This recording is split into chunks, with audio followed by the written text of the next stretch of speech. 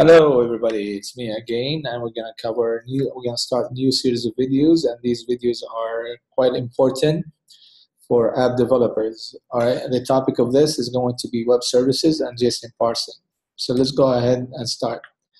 We're gonna discuss web services and how you implement them in iOS. We're gonna talk about JSON and the syntax of JSON, and finally we'll spend a lot of our time developing the app that does that calls a web service and extract or parse out JSON data.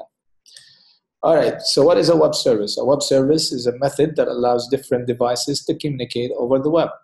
All right, so it's nothing but just calling something on the web and getting back a result. Okay, what makes it special, it actually takes the web technology to the next level. It allows different devices with different technology, different platform communicate with each other regardless of what platform you're using or technology.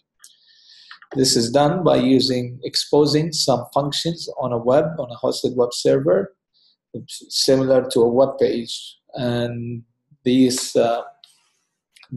functions usually receive messages, parameters if you will, and give you back data. And the data that they give you back, in most cases, it's just text, which is XML and JSON. Sometimes you receive binary data, but not in this format. It would be like an image URL. Okay, but in our example, we're looking at using getting JSON data.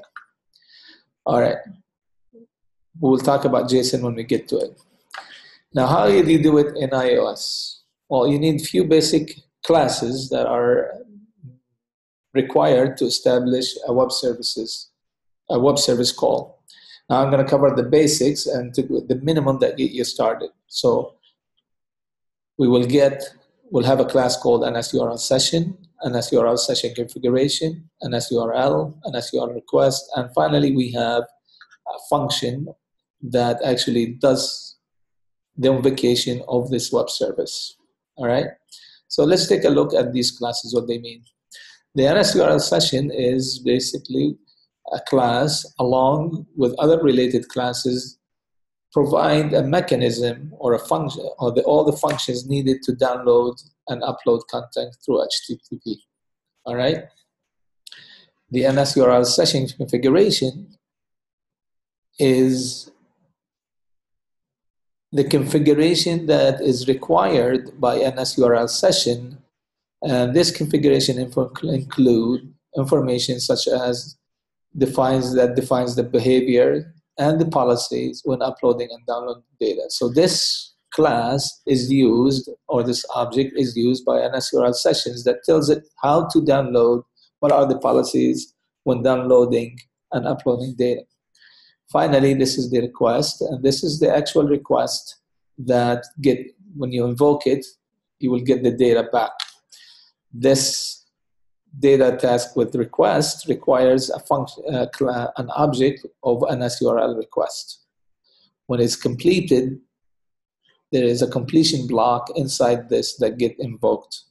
Inside that block, if it was successful, you do something with the data, or if there is an error, you just send out messages about the error. So let's take a look at the other classes that are needed, which is an Nsurl request. This is the actually object that represents the URL load request. This is what I'm invoking. All right. This is the package that I'm sending in that data task. All right. This requires a location. An Nsurl is the location of the service that we are trying to call on a particular web server. So we create the Nsurl and it is used in this class. Finally, that is the method that gets invoked previously. I know it's a bit confusing, but let me just summarize it quickly. What you have an Nsurl session. It starts with an Nsurl session. The Nsurl session needs a configuration that tells it how to communicate what are the policies, so policy when downloading and uploading. Then you have an Nsurl request. The Nsurl request requires an Nsurl object, which is the address of the web page or the service you're trying to invoke. Once you have that, then you invoke this method data task with request, passing to it the function that you created in SQL request. Once you do it once, it makes sense, and then you can follow the same example over and over again. So when you get the data, what kind of data we get? Remember, we were discussing JSON. So I get JSON data, which is, or XML, depending on what the server is sending you back. So if it is JSON data, which stands for JavaScript Object Notation. Why is this important and it's becoming more popular? It's because it's a lightweight data exchange, and it's the format of it is very straightforward. It's follows JavaScript notations. You have either objects or array. An object is a collection of name/value pairs, or an array is an ordered list of objects. So let's take a look at those. Here's an example of an object. An object starts with a bracket, curly bracket, ends with curly bracket, like a structure, and you have two values. This is your key and the value, the key and the value, the key and the value. It's like a hash table. So if you want to get the store ID, you will have to pass the store ID, and it will give you back this, like an array. Okay, and this is your key. So that is the object, straightforward. How about the array? The array, it starts with the curly bracket, square bracket and square bracket, and you will have a list of objects inside of it. So you have, here is an object, here is an object. Inside that object, you will have your value pairs. All right. So store ID 1, store name, blah blah blah, the rest, and the same thing in here.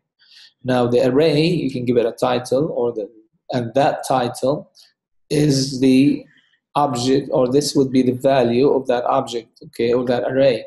So if I want to get all the elements, the array for this object, I have to use this key and say, give me the object with the name store. So this will return the array with all the elements inside of it.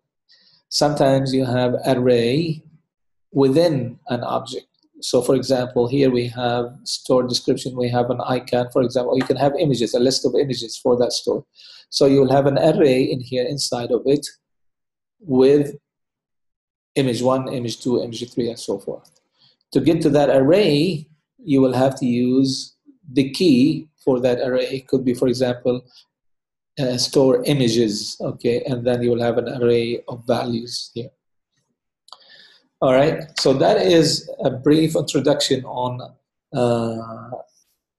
web services and JSON data. In the app, we will actually implement it in two parts. The first part, we will just create the web service without looking at the JSON data. And then once we get it to work properly, in the next one, we will do actually parse out the JSON data. All right, and I will see you in the next videos.